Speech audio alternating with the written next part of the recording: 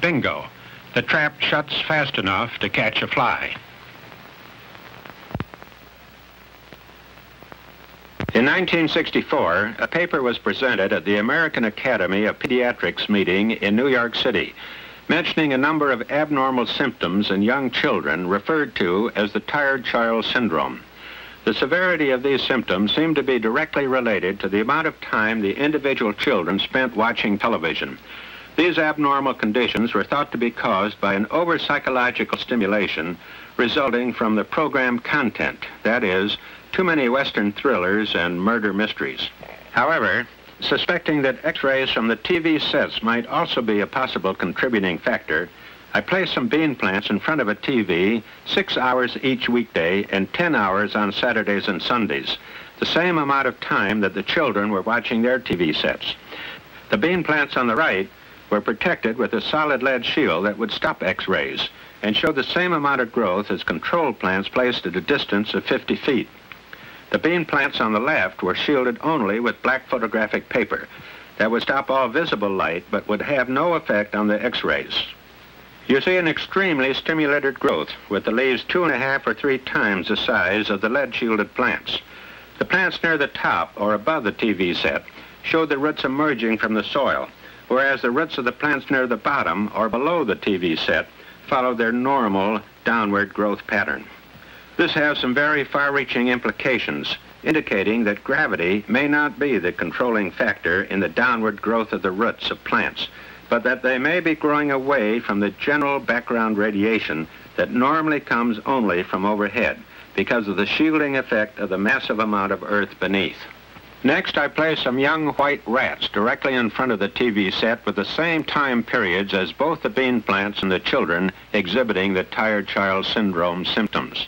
Through semi-time-lapse photography, partially speeding up the action, you can see that the young rats on the left, protected only with the black photographic paper, became aggressive and more difficult to manage, whereas those on the right, protected with the lead shield, remained perfectly normal and docile. Autopsies were performed on all of these animals, which showed brain tissue damage in those protected only with the black paper, but not in those protected with the lead shielding. In another experiment, it was found that all of the TV sets in the homes of a group of hyperactive children being sent to a special adjustive educational center were giving off various amounts of X-rays, and when these sets were repaired or discarded, all of the children within a period of only a few months showed sufficient improvement so that they could be returned to their regular classes. In 1968, I was asked by Paramount Pictures to make the time-lapse sequences of geraniums and other flowers for a film on a clear day featuring Barbra Streisand. I found that the geraniums would grow very well indoors under the new type full-spectrum fluorescent tubes that more closely duplicate natural sunlight. However, they seem to grow noticeably better near the center of the tubes than at the ends where the cathodes are located.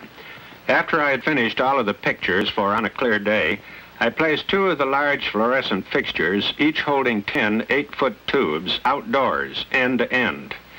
Bean seeds planted in pots placed near this concentration of the cathodes showed a stunted, distorted growth compared to the seeds planted in pots and placed near the center of the tubes. Here you see the difference in the growth responses. When the pots were protected with a lead shield, the bean seeds grew normally. However, when they were protected with an aluminum shield, the bean seeds continued to show the same type of stunted and distorted growth. This suggests a low level or trace amount of X-rays, even though none could be detected with conventional X-ray measuring equipment. When I placed bean seeds on wet cotton near the concentration of all these cathodes, the shoots showed a random directional growth, some turning upwards, some sidewards, and a few downwards. But when I shielded the seeds with lead foil, all the shoots followed their normal downward directional growth. In another experiment, time-lapse cameras were used in a standard first-grade classroom, and several hyperactive children may be noted, especially the boy in the immediate foreground.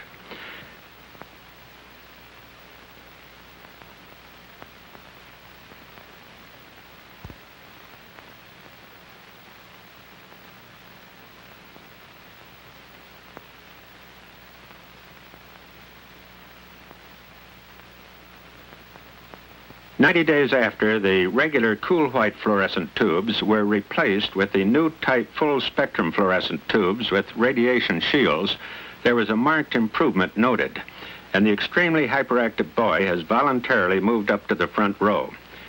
He raises his hand for recognition and is now up at the blackboard taking part in classroom activities. Prior to the time that this new lighting was installed, this particular boy had an extreme learning disability problem, but quickly learned to read within 90 days after the new lights were installed. There was further noted a general average improvement in both the behavior and academic achievement of the entire class. There are, however, other factors that must also be considered. The implications of the biological effects of light and radiation, as observed through time-lapse photography, are obvious. I sincerely hope that what started strictly as a hobby and intended only for entertainment purposes may help stimulate further greatly needed scientific studies in this very important area of research. This is a petri dish of Physarum polycephalum, a slime mold that makes an ideal organism for cellular research. Ordinarily, it grows on decaying wood out in the forest, but growing it in the laboratory is a different matter.